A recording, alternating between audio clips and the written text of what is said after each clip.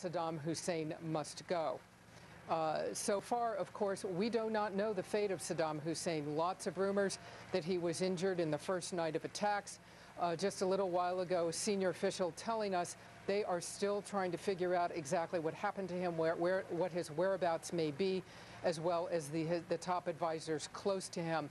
No final word on that at this hour, as this campaign appears to be unfolding. Over on the left.